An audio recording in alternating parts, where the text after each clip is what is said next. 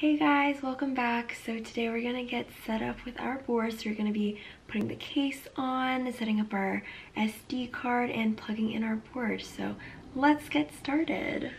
So first we'll start by assembling the case on the board. So you'll need your case, you'll need those 4 screws that came in the package. You'll also need these 4 rubber feet, kind of looks like a Lego. You'll need the thermal pad. Be careful when you're taking this out of the bag. I accidentally ripped mine. You'll also need tweezers. And lastly, you'll need tissue and a Q-tip. This will just help us kind of clean off some of the paste that's on the board. So we'll start by removing this heatsink that's right in the middle of the board. It's kind of pinned in by these plastic feet. And so this is where our tweezers come in. You're going to pinch the bottom of those feet and push down. And you're going to do this on both sides of the heatsink. Once you've popped both feet out, you're going to take the heatsink and twist it a little bit to the side. It should come off pretty easily, and then you'll see this paste on the bottom of it. That's where the Q-tip and tissue come in hand. You're just going to want to clean it off a little bit on your board, and it should look like this when you're done. So now you're just going to want to grab your thermal pad and apply it to the part where there was previously thermal paste. It should stick pretty easy. All you need to do is just press, apply a little bit of pressure, and it'll stick. So now you're going to want to remove the remaining 4 feet in each corner of the board. So you're going to flip it over, and you're going to kind of do the same process we did with the heatsink, where you're going to use your tweezers and you're just going to push it down. And again, you're going to do this for all 4 corners on the board.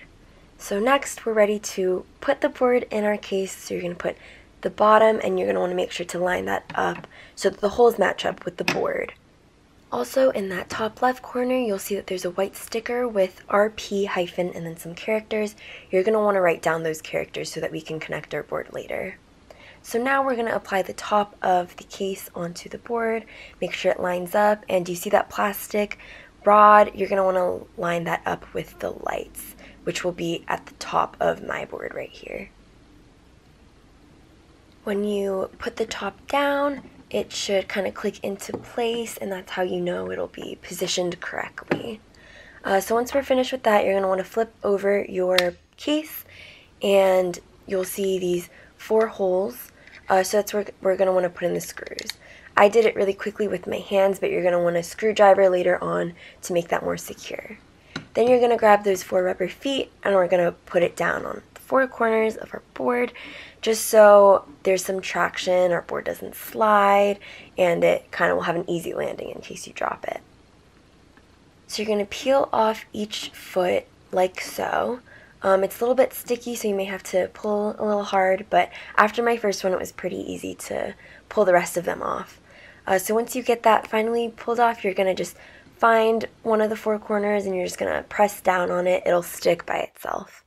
So you're going to repeat this for the other 3 feet on the board, and then your case is pretty much assembled.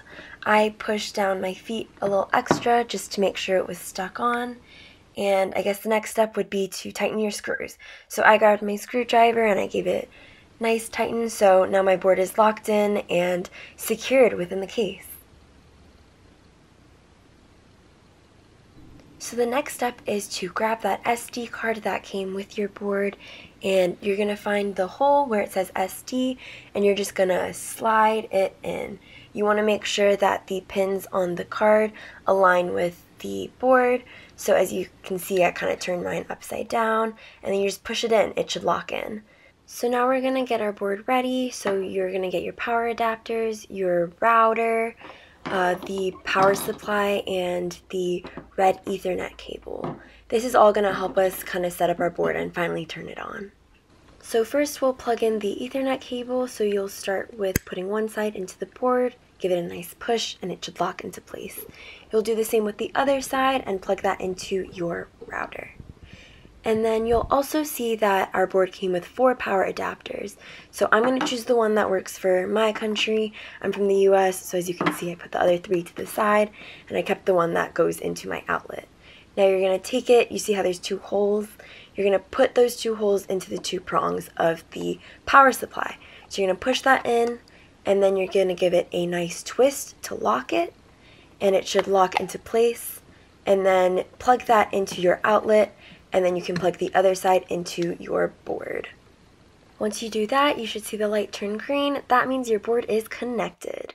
Now we're going to type in that RP hyphen and then whatever those characters were that were previously on your Ethernet cable, and you're going to type that in .local, and you should get to this platform that Red Pitaya has for us. So there's so many cool features here. We'll explore these later on during our project videos, but yeah, that's how to successfully connect your board. Thanks for watching.